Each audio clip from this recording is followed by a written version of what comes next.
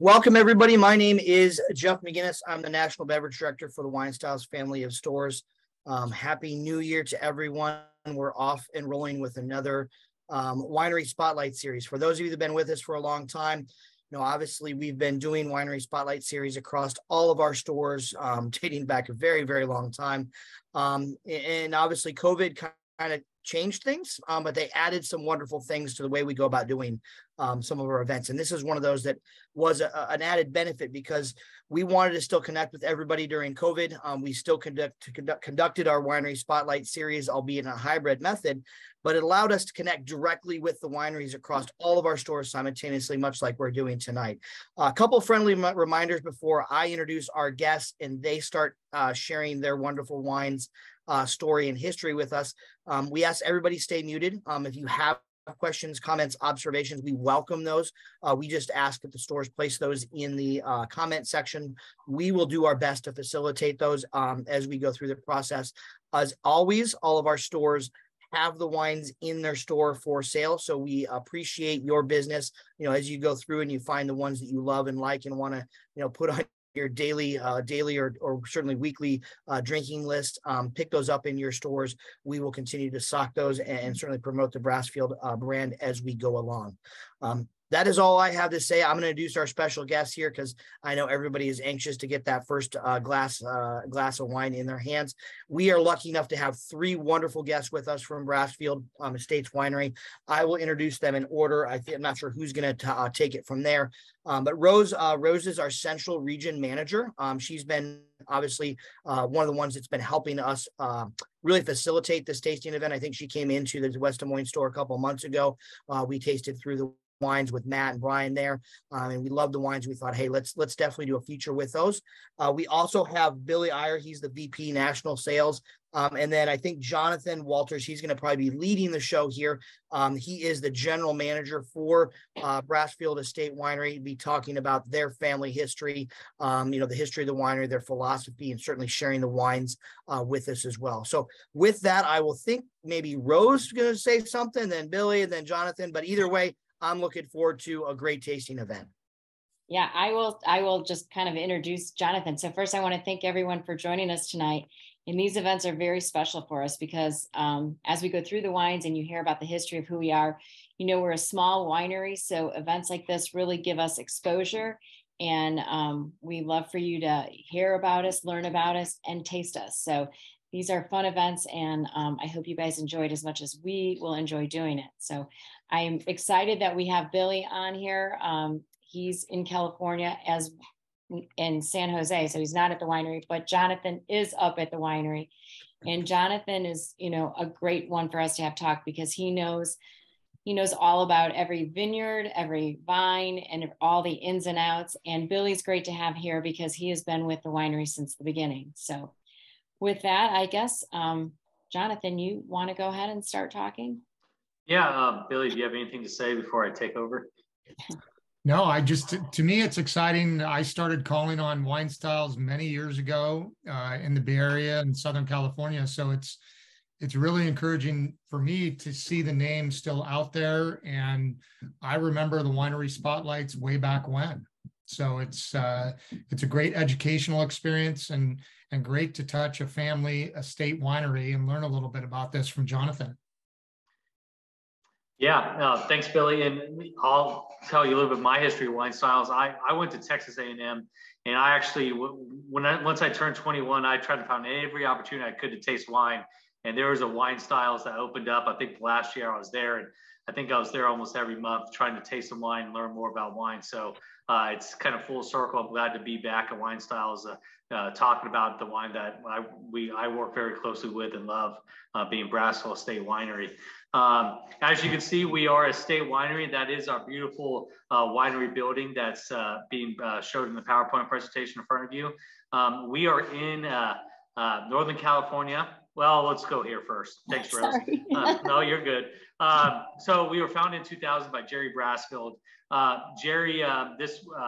Jerry's bought this property back in the 70s as a cattle ranch from his good friend who was having some financial issues. He really bought it just to help his friend out, and then just came to found to love the property And the story goes, he was coming up here one day and kept on seeing all the vineyards popping up. And he said, well, maybe this is something I need to do. So that process started in the late 90s, 99, 2000. And eventually we got the first vines in the ground, early 2000s, and first vintages came in 2004. We are all estate grown. And what that means is all the wines are grown on this property. We know what happens from bud break to fruit set to when we pick the fruit and put it in the bins that brings it to our winery. We're about 40,000 cases, and we control every facet of everything we do, which is very rare these days to have a family-owned and controlled winery from step one all the way to bottle is pretty fantastic. We're in High Valley AVA. High Valley is on the north shore of Lake County. Lake County is in the north coast of California. The north coast consists of Napa, Sonoma, Lake County, and Mendocino County. And we are the highest elevated of those 4 counties. High elevation is something you hear me keep on talking as we go through this presentation. I'll circle back on that a little bit later. But what also makes us a little bit special is our AVA is what they call a transverse valley. It is a valley that goes east to west. There's very few of these in the world, and it really makes our place very, very special. A transverse valley goes east to west, but in our case, what it does, it allows us to cool off in the afternoon when it gets warm, because it pulls in the coastal breezes from the coast across our valley and whips down our east to west valley as the way the wind travels and cools us off. If there's any questions, please, I'm good with questions. If anybody needs to interrupt me or type a question, please be all about that. Okay, so transverse valley, I'll circle back with that in the elevation once we get to the wines. Actually, let's just pause there. I hope everybody has a rosé in front of them maybe, and I hope everybody's enjoying that.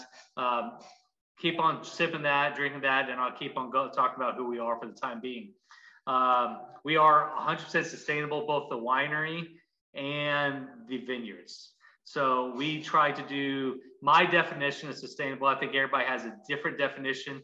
And what our definition at Brassfield is, our goal is to have this property be a family winery and vineyard for a long time to be. And the only way you're gonna be able to farm the same land for many years to come is to be very, very smart about that, okay?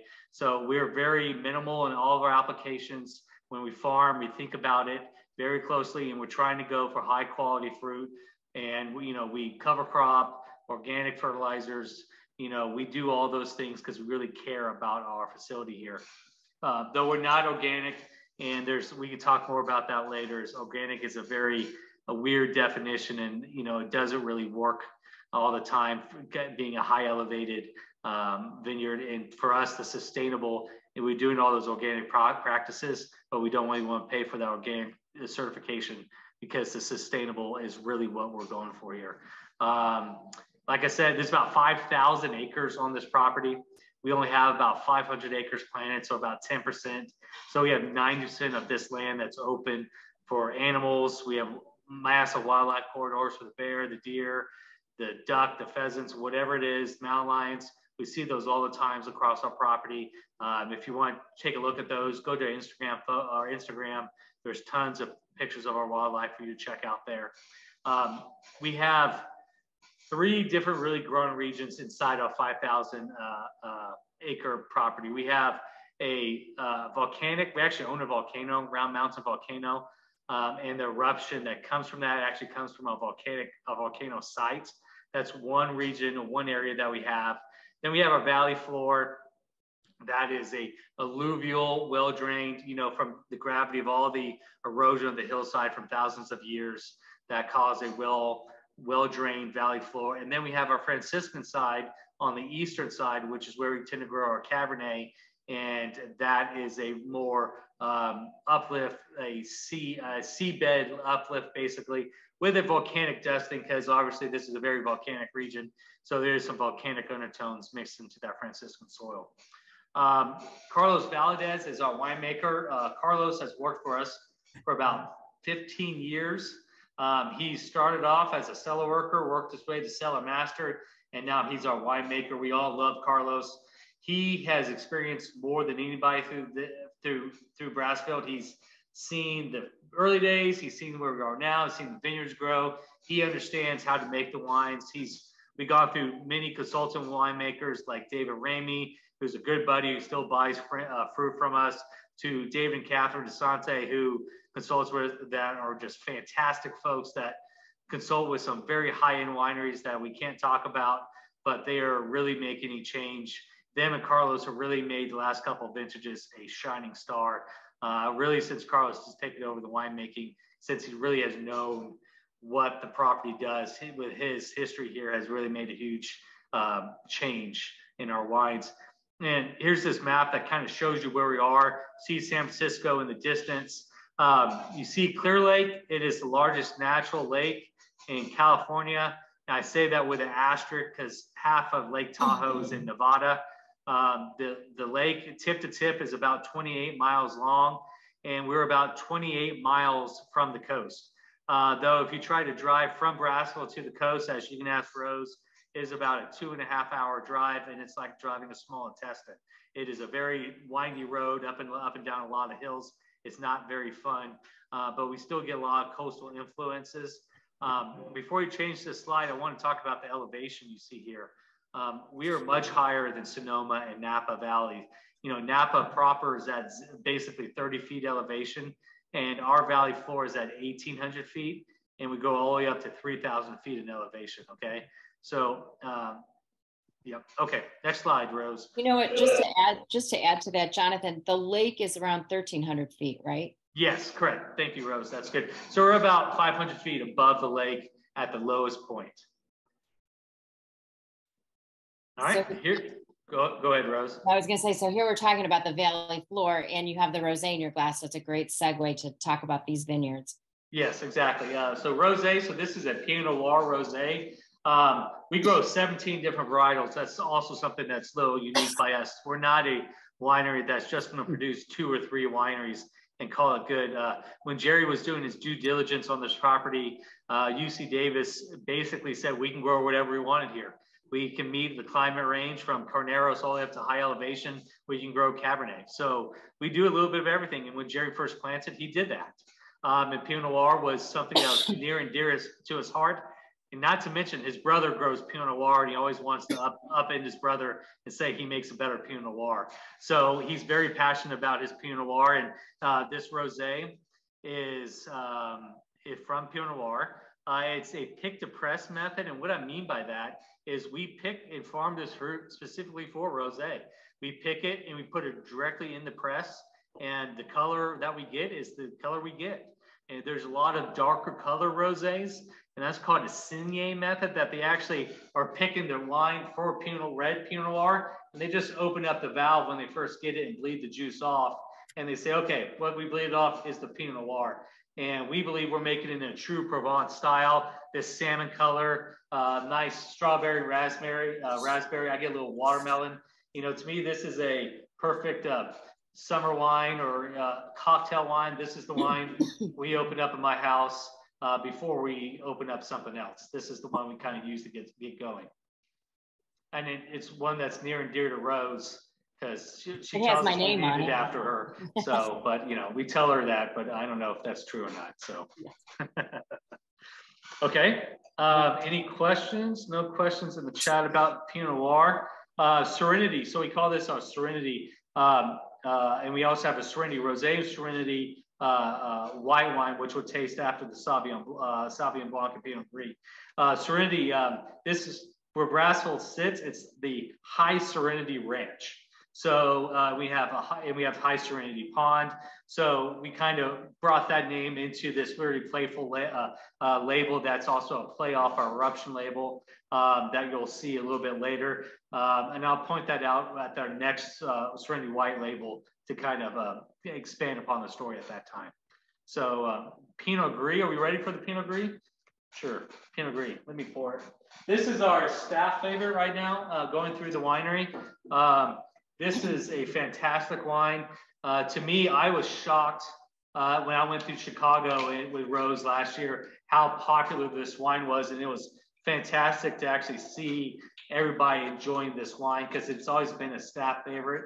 To me, this is another cocktail wine, but to me, it's anything with shrimp or any seafood or the salad. I like to start this off with. Pinot Gris is not something that's grown a lot in the north coast of California. It's been kind of uprooted, and there's more Sauvignon Blanc planted than Pinot Gris, and I think we do a fantastic job of this. We pick this fruit at a lower Brix, so it's being picked about 22.5 Brix, and Brix is a measurement of sugar that is in the grapes. So Brix is the potential alcohol is another way to look at that. So if you have 22 Brix, it's like 0.6. The Brix is your potential alcohol, and obviously that considers fruit flavors and all that other stuff. But we believe about that time, this fruit is really shining, and we kind of developed a program around that. Pinot Gris is a red grape. Not many people realize that. So we actually pick this grape as a red grape, and it goes directly to the press. And the color we get is a white wine. Okay. So it's something that you have to be very careful with whenever you start bringing it to the winery, because it can pick up some red color. So, but that's, we don't have that trouble because it's a state winery and everything is done internally. Rose? Jonathan, why is it a Pinot Gris and not a Pinot Grigio? Yeah, so Pinot Gris and Pinot Grigio, it's the same grape. It's interchangeable in names. Pinot Grigio is typically from Italy, or the Italians call it Pinot Grigio, and the French or the Alsatians call it Pinot Gris. And typically nowadays, it's two different styles of wine is what it ends up being. Pinot Gris are usually a softer, a little bit more fruitier, a little bit more acidic driven wine. And same with Pinot Grigio, it's acidity, but it's a little bit more stone fruit in Pinot Grigio. I far prefer the Alsatian style Pinot Gris than the Italian Pinot Grigios. And not to mention, I think it sounds a lot better too. So, that's the reason we changed it, but we felt that Pinot Gris style does better for us up here. I think too, a difference too with our Pinot Gris versus Pinot Grigio is, a lot of Italian Pinot Grigios are like really clean, crisp, fruit forward, and then they dissipate, where our Pinot Gris has a lot more roundness in the mouthfeel. Right. And it has a much longer finish, which makes it a much more food friendly wine. So hopefully you guys are getting that, as you're tasting it. But when I say a rounder mouthfeel, it kind of almost coats your whole mouth so that it does, even like that acidity makes you pucker, makes your mouth water. And that's always what makes your food even taste, more desirable. And it's a great pairing. It's a great pairing for any kind of seafood. Even like fried foods, like if you had fried calamari, fried chicken, anything like that, it really holds up to that and lets it shine. Even Thanksgiving too. Yeah. Great turkey wine. Yeah, Billy's right. And I would agree. Fried fruits, it's a fantastic. If you don't know what to serve for Thanksgiving, it's Pinot Noir and Pinot Gris, because it goes with everything, right? You can hit every base with those two wines. To me, this Pinot Gris makes me salivate almost. It makes me, has a umami type thing going on that I want some food with it, and it's very, very just extremely enjoyable wine. And it's not a wine you find all over the place. It's a unique wine that is, I really enjoy. Okay. Are you being impacted by the cold weather? Yeah, I figured this question was going to come at some point today. So we have got about 7.5 inches of rain in the last, I know it feels like it's been raining for a month now, but it's only been about a week. Just to put it in perspective, that Clear Lake that I mentioned is the largest lake in California. It has risen 2.5 feet in the last 2 weeks. Okay. That is a monstrous lake. So I mentioned 28 miles long. It is a huge lake, and a lot of water is going into that. Luckily, the good thing with all this rain is it's been very dry out here. We haven't had a lot of rain the last couple of years. A lot of this water is growing into the ground. A lot of the hillsides, the water is not even making it down the hillside. It's still going into the ground, the hillsides. I was going through Healdsburg the other day, and the Russian River possibly was the largest. I'd never seen the Russian River so large. It was just flowing. It was just going as fast as it can. The water has been a big issue, and I know Billy's lost power multiple times and lost a fence and all that other stuff. So yeah, I mean, the weather's, California, you get extremes. You get mudslides, you get rain, you get flooding. I mean, fire, we get every extreme of everything. When it rains here, it doesn't sprinkle, it goes full bore. So yeah, thanks for the question. But I think up at the winery, we're doing okay. But I think the cities are having far more issues than we are at this current time. Sauvignon Blanc. Sauvignon Blanc is what Lake County is kind of known for in terms of white wines. It is Lake County is becoming the Sauvignon Blanc capital of California. And I will go and say I'll put up against New Zealand and Sancerre and all those places. It is becoming a place that other wineries want to come to Lake County and create a Sauvignon Blanc program. But the problem is a lot of these North Coast Sauvignon Blancs that you're drinking from, if it's Hess or all these other wineries, it is actually probably mostly Lake County fruit, but they don't want to market it that way because they don't want the price of the fruit to get any higher than what it is, right? Because it is a fantastic wine. It's probably the highest demand grape that we have outside of Cabernet, and in terms of selling the fruit. And our Sauvignon Blanc has won a double gold in the last 2 years, back-to-back years, and it's been scoring 97, 98 by some reviewers. It is probably going to be a favorite wine of the night. I'm going to stop talking and pour it because I want to drink it. I think, I always like to say that we're we're a California winery with a little bit of an old world flair. And I think a great expression of this is not only the Rosé and the Pinot Gris that we had, but the Sauvignon Blanc, because it doesn't have that really grassy and acidic like New Zealand. And it doesn't have like your typical California Sauvignon Blancs that could be a lot more grapefruit. This almost tries to mimic a little bit more towards a Sancerre, where it finishes nice and soft, and again has that more balance. And when it finishes more soft instead of that really acidic and grassiness, it makes it again more food friendly. Yeah. Oh man. To me, I love sitting outside, and this is the wine when I'm outside on my deck. This is the wine I'm drinking. If it's just with cheese and crackers or just on a Saturday afternoon, this is the wine I'm reaching for. When I'm in a swimming pool or outside, this is the wine I'm going for. It's easy drinking wine. It's not complicated. And I do think you get a lot of Sancerre characteristics without actually paying the Sancerre prices. I bought one during Thanksgiving because it's been a while since I've had one. It was $40. And nothing, I love Sancerre and nothing against Sancerre, but I think we're providing an amazing deal and price point for this 100% estate wine too also. So anything to add there, Billy Rose? It's actually Billy's favorite wine. So, I'll allow him to speak at this point. Actually, I opened this Sunday night. Yeah. And this wine is absolutely still fantastic. Yeah. I think one of the things that you get, go ahead, Rose, sorry. I was going to say that's a common thing with all the wines, and that I think is due to the high elevation and the well-balanced acidity that we have in them. Yeah, we have a lot of natural acidity. We're in our winemaking process. We're making picking decisions around the acidity, not only the flavor profile, because acidity is really key to the quality of making wine. So we might make a couple picks knowing we need an acidic pick because it actually brings the balance of the wine.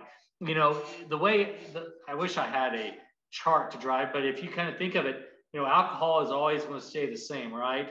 And you have tannin that, eventually degrades, right? And acidity always stays the same. And when all three of those intersect, you're kind of making the perfect wine. And that's what we're trying to do, is get everything to be perfectly balanced whenever we making these wines so they can age a long time. The tannin, all the health benefits are increased at high elevation. And I think those things are causing these wines to stay in the bottle longer, and also after you open them up. I'm kind of surprised to hear that wine made it this 3 days with Billy. He must have been really busy with that down fence.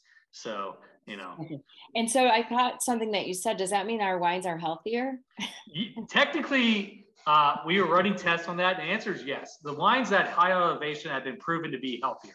The resveratrol, I've done some studies with some Napa and Sonoma wines that I've taken grape samples, and run tannin numbers and resveratrol and those things. And we are higher in those categories in those counties. And it's because of the elevation and because of the heat we have here, we get thicker skins, okay? And those thicker skins is where all the healthy, all the good stuff is in the wine. And as we said with that you don't, color in wine comes from the skins. That's why the skins have to stay in the tank with the juice, okay? So that the longer you have those skins in there, the healthier they are, the thicker they are, there's more of those nutrients. And those are all things we have to do up here, which makes just, you know, again, 100% estate, high elevation, healthier wines. I feel like, you know, I'm saying the same thing over and over again, but it's to the point. And I'm talking about elevation. I'm trying not to talk about elevation too much until we get the red wines, but you know, I keep on going there. It's just where we are. Right, I guess so. Yes. Questions with Sauvignon Blanc? I don't want to pour this one out, so I'm going to finish it. Yeah. So I think what we'll do, Jonathan, is once we get done with the Serenity White, we can kind of, I can't see all the chats, maybe because I'm sharing my screen, but looks like there's some questions. So after we finish with the Serenity White, maybe we can take a pause and kind of answer some questions before we move into the reds. Mostly the questions are Julie pointing out what wine we're on. The only question we have so far is about the weather. Oh, okay. Yep. Usually the more people drink, the more questions they have. So I assume more are coming down the way. Drink up, people. We need questions. And I apologize if I'm going too fast. That's just my nature. If you need me to slow down, just let me know. We'll go ahead and go to... Hold on, Jonathan, a second. Yes, the sir. reason Jonathan's going fast is he's excited. This is Jonathan. He's very passionate about what he's doing, and he wants to really create this excitement behind it. So I can tell he's excited right now. Let's go. Let's do this, you know. All right. Serenity Whites, I'll hold this up. So we talked about Serenity being the lake.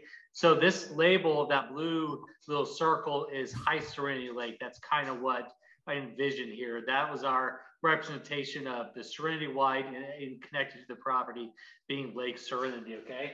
And as we get to the eruption, like I said, we own Round Mountain Volcano, and that triangle is our volcano, okay? So we're kind of being a little playful with what we own and what we're trying to get a point across here. So when we did the Serenity White, the Serenity Rosé, we felt that doing that little playful label was a good thing because the rosé market is a very competitive market and we wanted to stand out a little bit. So that's kind of the reason why we did that. Our Serenity White is a blend of 3 grapes. Gewürztraminer is in this along with our Sauvignon Blanc and Pinot Gris. Gewürztraminer means spice, okay? So to me, anything that has Gewürztraminer in it, you know, get out the sauerkraut, get out the kielbasa, get out the sausages, and this type of wine with a Sauvignon Blanc and Pinot Gris, slightly sweet, goes with that perfectly, okay? I call this Lake County's perfect wine because you go out on the lake here, bring a couple bottles of Serenity White, and it's a perfect lake day wine. It's a simple wine. It's easy to drink. It's a crowd pleaser, and it's actually like if you were to say, you know, I'm going to someone's house and I don't really know what they drink, Serenity White's a perfect one because it could appease those that like Sauvignon Blanc, Pinot Gris, even an on oak Chardonnay. You know, it kind of appeases those who want something a little bit sweet, but not offend those who don't like sweet. It's kind of right there in the middle with the fruit. And it's a perfect wine for spicy foods, again, fried foods or anything like that. We've done some wine dinners, and this wine always kind of is the one the chefs love to play with because we can use it for dessert. We can use it at the beginning of the meal. You know, you can do it with so many different foods. So it is a fun one. And, you know, we talk about the name Serenity, and I have to always say, like, who doesn't need serenity in their lives right now? Yeah. And to me, I love Thai food. This is the perfect Thai wine. If it's curry or whatever it is, this is the one that I want to have here. Yeah. What's the percentage of each grape in the Serenity?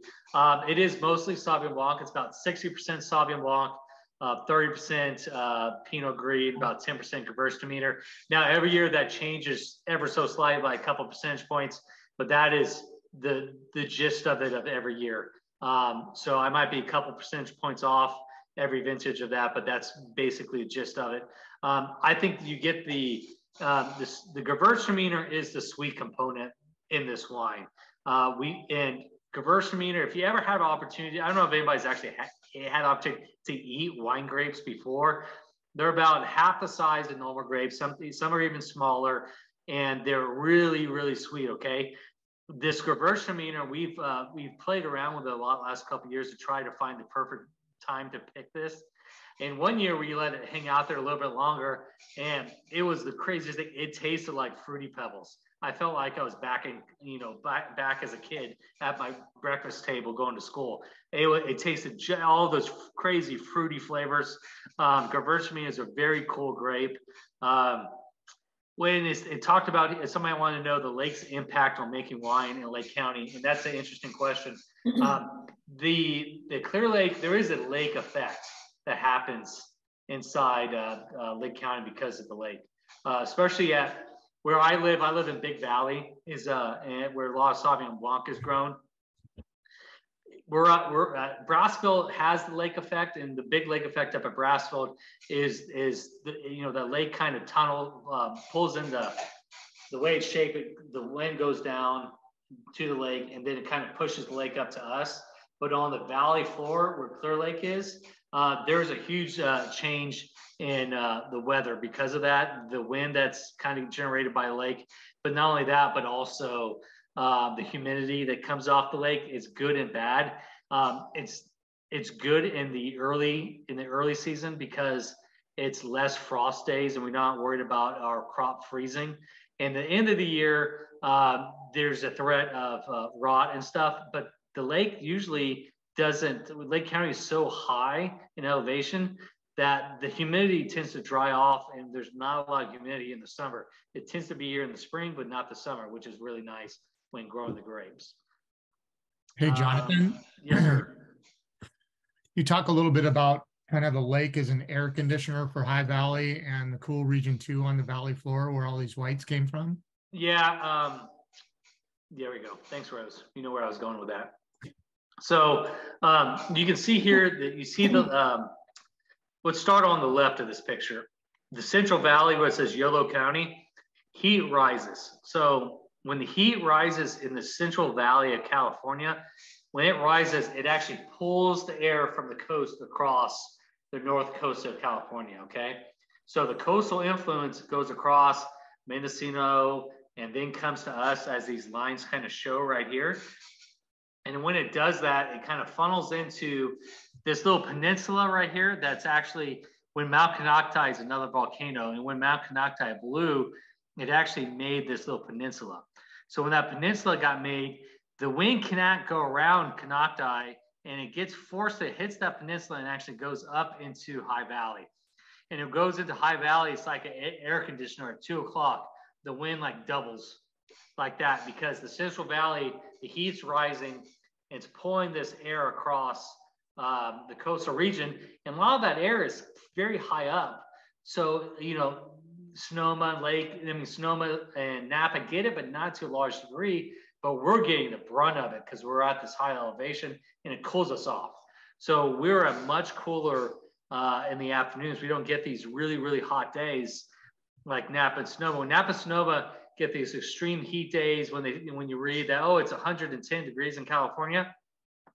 If you check the weather in Lake County or even specifically at Brassfield, we are probably 10 degrees cooler than everybody else because of this air that ends up being pushed across Northern California that cools us off. And that is a big component of the AC turns on at 2 o'clock in the afternoon, and you can put a timer to it. It's kind of nuts. All right, before we go into the reds, is there any other questions like about any of the whites or anything that we've already talked about?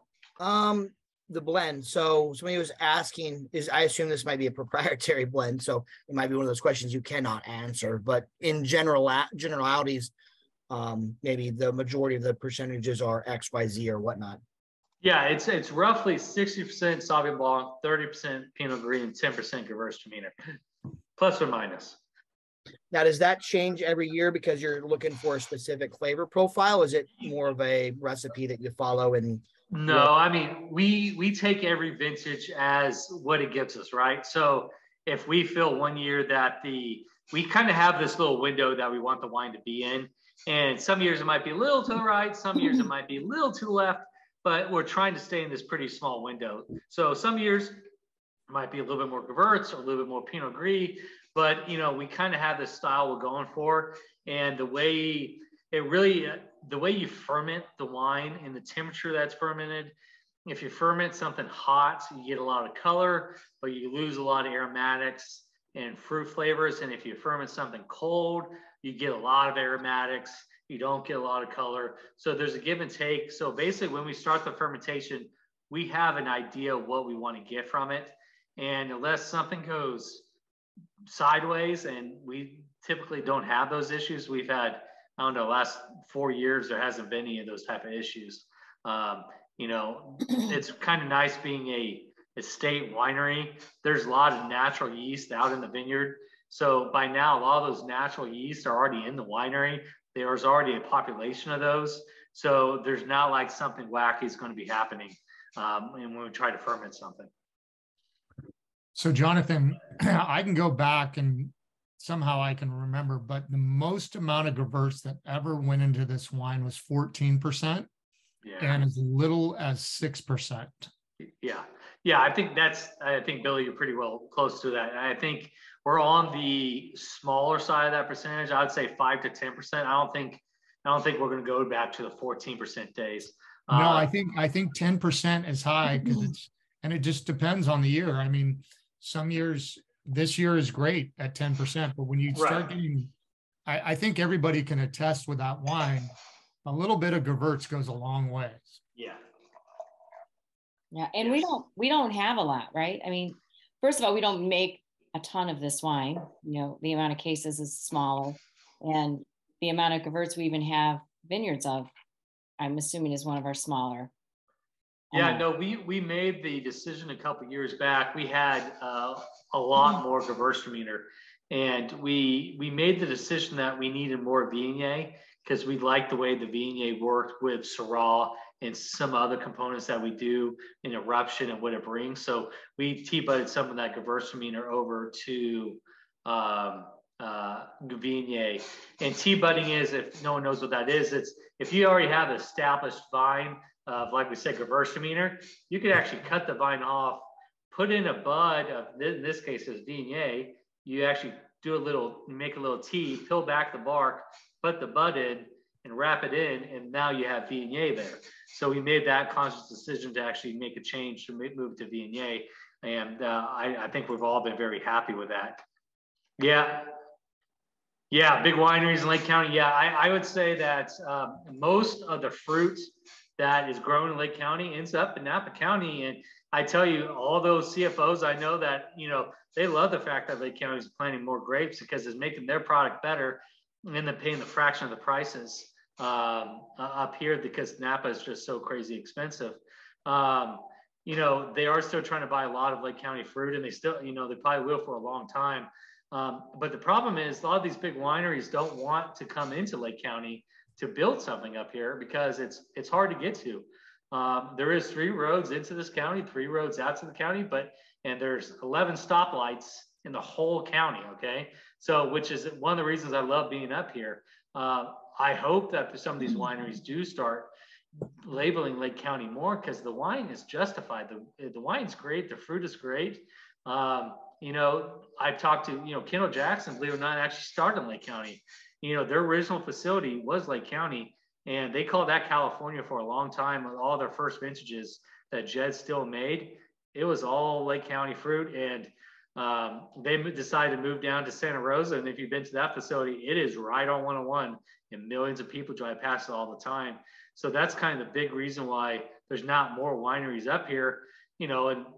Part of me wants more big wineries up there, and the other half is like, you know what, it's more for the taking for us because we're growing, and I think we have the wine that's good enough to be able to represent Lake County at a high level. So All right, we'll go to Pinot Noir. Pinot Noir is a variety that you won't find much in Lake County because there's not a lot of premier spots to grow it. And I think we probably have nearly all of them. We're kind of have this up on a bench. So this is a bench, is a well-drained soil that's off the valley floor. It's kind of, and it's in a little pocket where the hills above it, there's a little drop in the hill. And that wind I was talking about actually goes down in that hill and cools it off in the afternoon.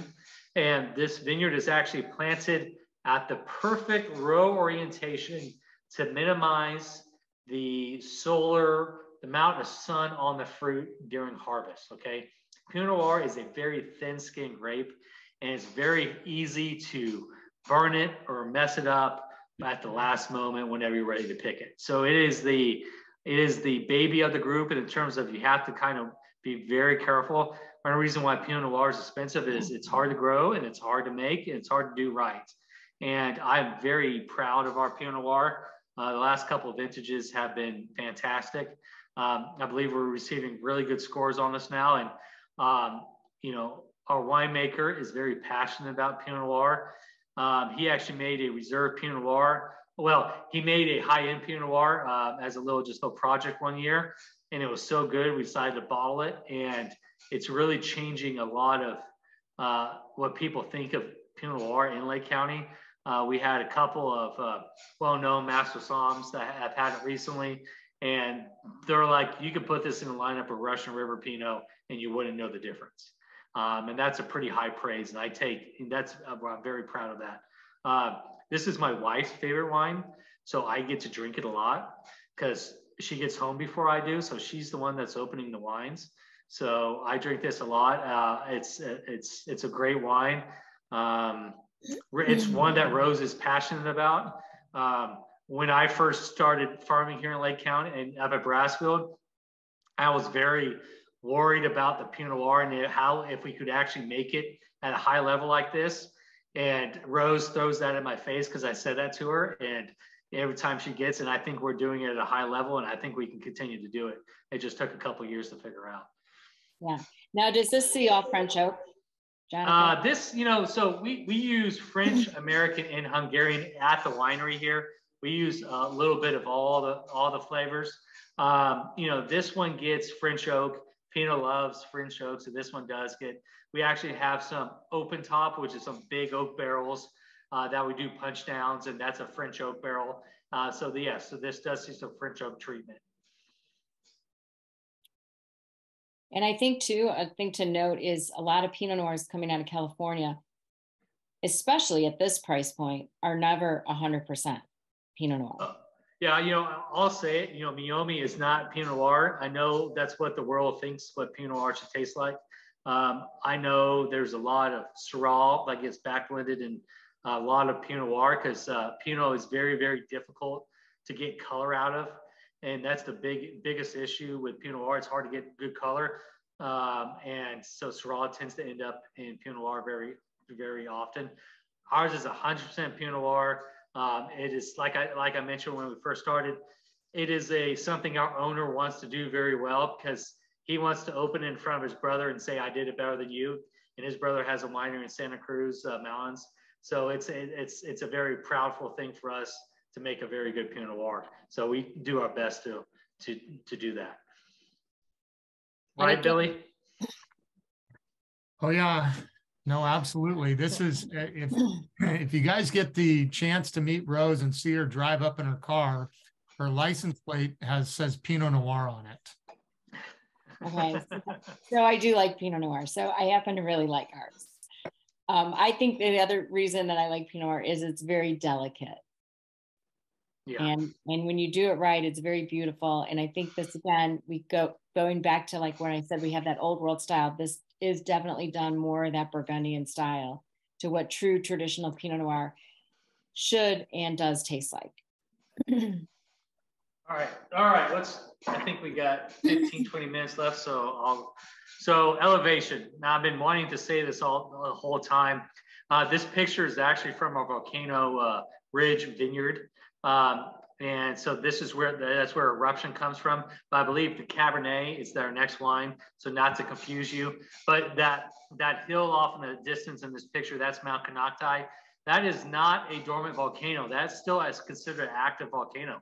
Our Round Mountain volcano is still considered an active volcano. Lake County is home to the geysers. It's the largest geothermal field in, I believe, well, at least California, and it powers nearly most of Santa Rosa and San Francisco. So there's a lot of geo activity still up in Lake County. Our Cabernet, which is our next wine. My favorite stat that I say all the time, okay? So 1% of all vineyards in the world, 1% of all vineyards in the world are above 1,000 feet in elevation, okay? Nearly all Brassfield is over 2,000 feet. Now our valley floor is at 18. Nearly all of our red wine is over 2,000 feet. So you can assume that we're probably 1% of 1% of where this wine's being grown in terms of elevation. So 1% of all vineyards in the world is over 1,000 feet, and we're all red is nearly above 2,000 feet in elevation. And on top of that, we're 100% estate and family owned. I don't think you'll find many vineyards that are at elevation like we are, have the quality of fruit that we do, and that is owned by a family owned group. So the elevation is a huge part of that. And every 1,000 feet in elevation that you gain, it's like gaining 10 degrees in latitude, okay? So we're basically up at Oregon in that sense, which is the same parallel as Bordeaux, okay? So we have this short, intense growing season because we're at elevation with the UV, and with our weather pattern, we're actually spraying a lot less because our growing season is about 4 weeks shorter than Napa, okay? So just right there, we're a lot, there's a lot more we're not going up and down the vineyard all the time, trying to make it perfect. Part of my growing philosophy is the more you touch the vine, you're interfering more with what it wants to do. If you let the vine do what it wants to do, it's going to be happy because that's what it wants to do. We're just there to remove any excess growth on the bottom of the vine and to make sure it's producing a safe quantity for our quality wines, okay? And I think this Cabernet at the price point of this, now, I'm not going to say the price point. I'll let Rose say because I'm probably going to say it wrong. Well, we have a couple different states here, so. Okay, all right. Well, it's an incredible deal at the price point. I don't think you can find another Cabernet that's this good at this price point. There was a meeting I was in recently, and they actually did a blind tasting of our Cabernet. It was two other very well-known $80 Cabernets, and this group did a blind. And these are people in the wine industry, and they all chose our wine as the most expensive and best wine. And then they opened up the blind, and they were shocked to find out that it was a Lake County wine, and it wasn't the two Napa wines. Okay, and I will also tell you, there's a lot of very high-end wineries in Napa that are blending this fruit into $100 bottles of wine. And they're saying, your wine's making my wine a lot better, which just tears me to pieces when they say that, because, they're getting the press, they have the marketing power behind them. But, we make a fantastic Cabernet. And I believe this is the second vintage of this, third vintage of this, second vintage. Okay. So this is still new to us. We're still growing this program. And I'm very, very happy to have this in our book going forward. This is the third vintage, Jonathan. Third vintage, okay. Thank you. Sorry. I think you touched on too how we are farmers first and foremost. So we do sell a lot of our grapes to our friends down below. And that is part of the reason that our prices are so affordable as we're growing and getting that momentum going. Oh man, I can't, I just said, wow. I drink this wine all the time, and I still get blown away that we can do this. It's just a great wine. I'm just not saying that, folks. I know you probably don't believe me, but I really do. I really do think this wine's great. It's too bad we can't see everybody. We could have them all raise their hands if they liked it. All right. Oh, here's some pictures. Okay, pictures. So one thing we did in the last couple of years, the biggest project I've been taking off was we actually added a new Cabernet vineyard. And when we did this, we went across, we decided that we were going to make the best Cabernet vineyard in Northern California. So when we started this project, we hired a irrigation contractor, and we wanted to be, the way I farm is precision farming, all right? All of our irrigation is done on my phone here. I can turn it on, I can turn it off. I can see the water levels in the ground. I can turn on everything from my phone, and it gets a true irrigation. If one block, there's more stress in one block, I can irrigate just that one block. I can irrigate it at nighttime, so there's less evaporation, so the vines are actually getting a true amount of water every time we do it. It is a precision farming, and that's how you make high-end grapes, okay? This picture on the left was, that's looking at Mount Canocti, that volcano I mentioned from the other photo. This picture is 3-year-old vines. The root structure of these vines are already probably 5 feet deep, which is amazing. And what's going to end up happening is we're going to get to irrigate less as these vines get old, because this root structure is going to be so far in the ground. It's going to be able to drink by itself. And the reason why I know that is because I dug up some vines and measured it. The picture on the right is looking back to where the first picture was taken. And this was at the same time these pictures were taken. The one on the right was we were about to plant this vineyard. And all the clones of Cabernet are all French clones through here. We believe the French clones are superior in for where we are in our growing region. A lot of old California is all the American clones. I see a picture. Is that irrigation technology common? No, not at all. We're probably one of the first to do it on a large scale like this. It's very common in landscaping and in greenhouses, but this is very new to large scale ag. And we actually have a controller, and I have a controller that I program that turns on the engine by itself, turns off the engine by itself. We're trying to be very smart with our labor as it gets more and more expensive to farm. I don't know what it is where you guys are, but minimum wage out here is now $15.50 an hour. And 4 years ago, it was $10 an hour. So it's gone up over 30% recently, and that's hard when our crop prices are not continually rising. So we're trying to use as much technology as we can in the vineyard, and this irrigation line has proven to be well worth its money spent. The picture on your left is when we first ripped the vineyard, and by ripping, I mean we took out all the roots because there was trees in this location, and we purged all the roots. And you see those little white marks closest to the picture? Those are all straws. So we actually put straws out, so that's where we know where we're going to put a vine and a stake, okay? So that photo was done in, I think, probably August, because you can see the yellow, we're putting out straw, getting ready for winter. And then the next year, there was the picture on the right, you can see the stakes are out, those white cartons have vines in them, and it snowed. So this picture, I believe, was that was probably February when that snow came in, and snow has been a yearly occurrence the last 4 years up here. So we do get snow on a regular basis, but not like you folks in Chicago. You probably wouldn't call that snow. Yeah, I always gotten more than Chicago. Also, kind of touch on how red the soil is there. Yeah, so you can see that soil is a volcanic soil. Just on the other side of the lake is where Mount Canocti is. This soil is very deep and very volcanic. When we put in this vineyard, I actually got on the back of a backhoe or in an excavator and tried to dig down to the bottom of the volcanics so I can see how deep the soil was. And I couldn't find the bottom of the volcanics, which to me means I can irrigate that whole block the same, that there's not a lot of changes in the soil because everything is very consistent, which makes farming a lot easier to do. I got a question about the Cabernet, how much Malbec is in that. Again, it differs every year.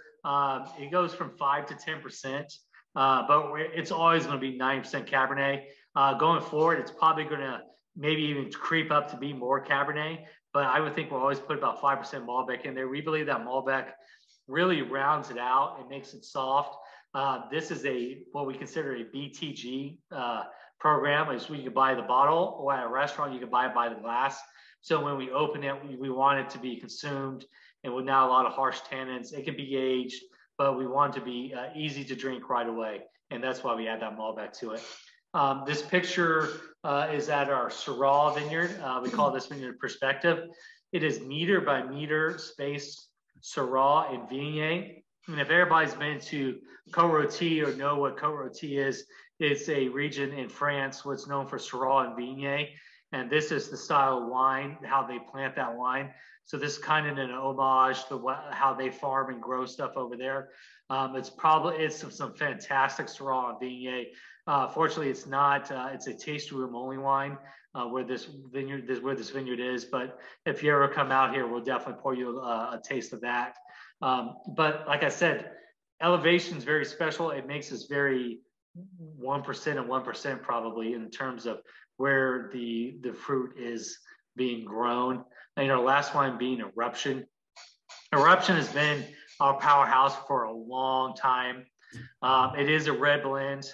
Malbec and Syrah are the leaders in this blend. Traditionally, it's always going to be Malbec, but some years it gets close. 40% Malbec, 30% Syrah, but in any given time, this wine is 70%, the two of those. The other varietals in this wine is Petit Syrah, Grenache, Zinfandel, Mourvedre is in this wine. So and that's Mourvedre is the one that we're missing on that list. But it's usually a proprietary blend. It changes all the time. So I'm not going to be able to give you the percentages of this one, but Malbec and Syrah are always the two leaders, and those two make up about 70%. This is I'm originally from Texas. As I mentioned, I went to Texas A&M. When I bust out my smoker or get my grill going, I'm pouring the Eruption. That is the wine for grilling. If it's a hamburger or anything like that, it's the wine. And even my wife has been pulling it out when we do pasta, like a bolognese. It works up with that pretty well. So that's kind of how I drink this. And this is just a fabulous wine. I know I keep on saying everything's fabulous, but it's a crowd pleaser. This is the wine I bring if I go to someone's house I don't know very well, or to a party I don't know who's going to be there. I bring Eruption, and it's going to please everybody. Yeah, it's definitely the meat lover's wine. Pizza meat, but I will say dark chocolate with it is very good too.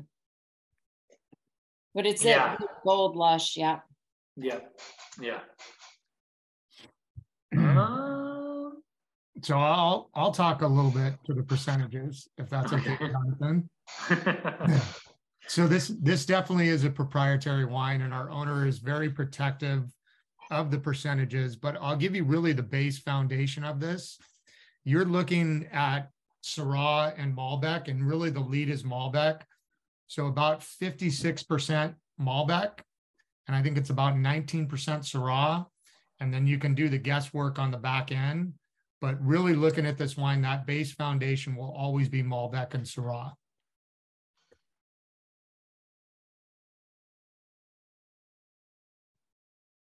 Questions? Question. I always have a nice question. Is obviously now that the world is somewhat out of the reach of COVID, but there is circling back. Tell us about coming to see you, visits, wine tastings, winery tours, all those fun things. Yeah, absolutely. So we do have a taste room on our property. We're at CLEARLAKE Oaks, North Shore of Lake County. Our taste room is open 7 days a week. Marlena is her name. She runs our taste room. I'm sure if you go in there and mention you were at this event, she will definitely she might be motivated to comp your tasting. If not, just say my name and I'll come rolling over. I know we do offer different flights of tasting. We have a gorgeous patio and outdoor sitting area with cornhole and some yard games over there. So that, you know, it's a wonderful place to come enjoy some wine. Lake County is really a stunning place to come in California.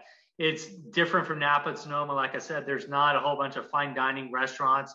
There's some good restaurants here. It's low key, it's relaxing. You can have a great day on the lake. Let's see, the property. I love October and spring out here. It's stunning. In spring, everything's still green. October, it's harvest. You can see some action happening on the crush pad, and it's not, you know, and it's cooling down. You got some colors in the vineyard. So that's great. We do make a number of taste room only wines. I'll tease you with, we make 100% Malbec, that Prospectus Syrah. We have a very high-end Cabernet that is scoring fantastic. We have a Petit Verdot that's about 94 points. That's been well received.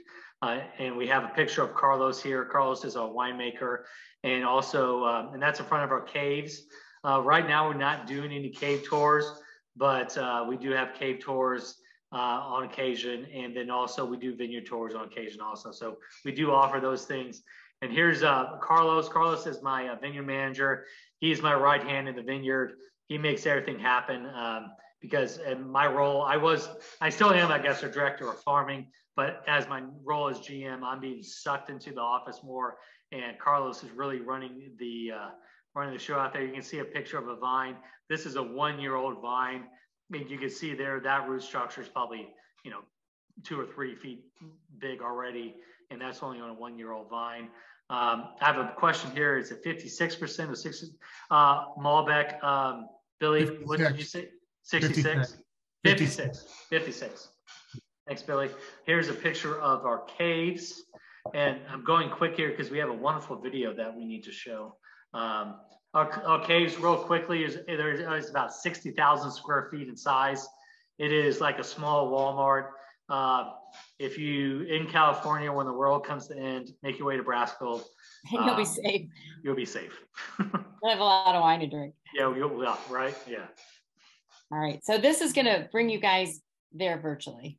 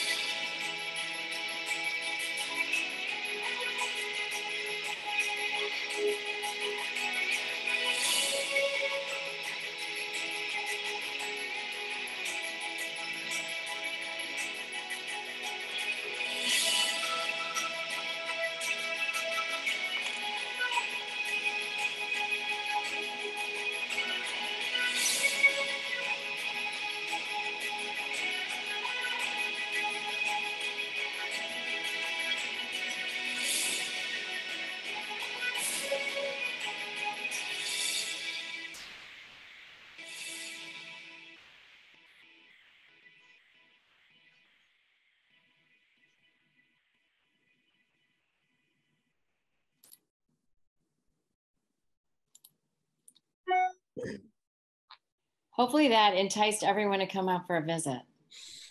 Yeah, sometimes those don't always translate as well as we hope in some of the stores. I know, having run one of the stores for a period of time, sometimes the sound doesn't go through. So we might send that as a link out, or we'll definitely put it out there on our Facebook for everybody to see as well. Any other questions? Do we have questions from the crowd, from the stores, from the store owners? Last chance. Yeah, it's definitely worth coming out and to see us if you're ever out in California. It's definitely a change of pace from Napa and Sonoma. Just a couple call outs if you want a place to look. The Tallman Hotel is extremely nice. It's in Upper Lake. It's an antique type hotel. They came in and redone it. It's fantastic. There's a restaurant right next to that. That would be my recommendation. There's also a number of B&Bs in downtown Kelseyville that I would recommend. And there's another nice restaurant in Kelseyville to service they also. So yeah. I'll tell you what, I mean, a lot of these places, you know, so many people get so set, I would say, I'm going to Napa, right? I'm going to go to wine region, and sort of being able to visit some of these off the beaten path places that aren't overly commercialized, that you pay $1 bazillion for a tasting fee and, you know, get small samples. You know, going to places like this will make you appreciate what Napa used to be, and hopefully what some of these places don't inevitably become as well. And have that more hands-on experience. You know, the other thing that I think you mentioned, which is great, is we often sort of struggle with identifying the wines that we want to highlight and feature for these tasting events, because inevitably you guys make a lot more things than just what we tasted. And going out, seeing the winery, and tasting some of the winery only things, as well as other things that might be in production or available to us, you know, enhances the experience and shows the full breadth of what you guys are capable of, you know, in that unique region as well. No, I definitely appreciate this. I know it's been a great tasting event. I appreciate Rose for kind of taking the horns and making this happen, and sharing the wines and experience with us. And you both also for taking your time, you know, to share the wines with us and tell us about the story and the history, and certainly the philosophy behind the wines themselves as well. Yeah, and you know, I appreciate doing this. This was fantastic. You know, I wish I could be at all the stores to talk to everyone, because I'm sure there's more questions, and talk and drink the wine with you guys. So thank you for coming and experiencing this. You know, I'll do another little plug for Lake County. Is I recently went down to Paso to taste, and it's amazing how expensive it is to taste down there. In Napa, I went to a winery that I know very well, and their tastings are now $75 a person, which is just, you know, just insane. And for us, it's $20 a person, and we'll waive it if you buy 2 bottles of wine, which is pretty easy to do, you know. So, like I said, I'm originally from Texas. I moved out here, 11 stoplights in the county. It is easy to get to. It is a fun place to come visit. So I hope to see you guys, and I hope you guys go home with a couple cases of wine also. Yep. So. Not bottles, cases. Yeah. And I'd like to thank you all too for coming out on, you know, in the middle of the week in January. Here in the Midwest, we, you know, although it's been kind of warm here, so that's kind of crazy, but I appreciate everyone who came to attend and took the time to listen to us, and to, you know, drink and learn a little bit more about, you know, who and what and where we are at Brassfield. So thank you. And hopefully you all enjoyed the presentation and all of the wines. Perfect. One last thing, stay tuned. We will be announcing our February winery spotlight here very shortly. We will continue with the series. And in fact, we should have the entire yearly series done here by the end of the month, and be able to share sort of, so you can plan ahead, hopefully. But the February one will be released very soon. Another wonderful winery out of California, with a great vision, great history as well. And I believe it's 100% estate as well. So with no further, with that, we will sign off. Hope to see you guys soon in the stores. And with that, goodbye. Thank you.